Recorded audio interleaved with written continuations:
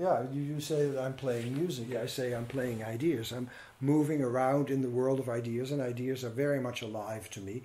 Ideas to me are living beings, and I communicate with these living beings, and these living beings then give me their inspiration. But it's not just that I'm doing that myself, but this has been done for thousands of years. Plato already did it, the Neoplatonists. So I am very interested in how over the last 2,000, 3,000 years, we have been interacting with ideas as living beings, and how these ideas slowly come and self-manifest, and they self-manifest through music. Music was one of the first things.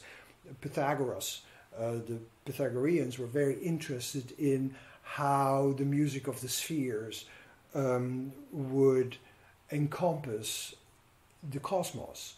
And so the music has something cosmic to it. And I'm not a musician, so I can bring in ideas, and I can bring in the life of ideas and the vibration of ideas, but you can make it into music. That's why I love working with you.